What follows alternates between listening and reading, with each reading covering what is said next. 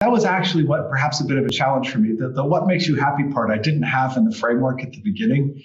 And I realized that the things that I was doing, I had the category health, family health, and happiness. And I discovered that most of them were actually about members of my family, and very few of them were actually about me.